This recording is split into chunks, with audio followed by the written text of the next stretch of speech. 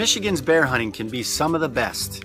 Since the year 2000, the statewide bear harvest has been between about 1,500 and 2,000 animals, and the hunter success rates have been trending upward, which is great news for Michigan bear hunters.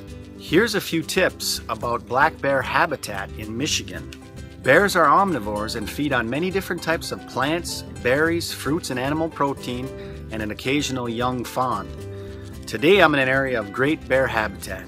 This is a deciduous hardwood stand with plants like sweet cicely, fruit like black cherry and elderberry, and acorns, as well as beech nuts, which are a bear's favorite in the fall.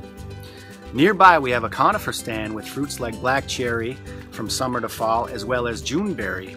And behind me is a cedar swamp which bear use as cover and as a food source, with dogwood berries and wild calla available there.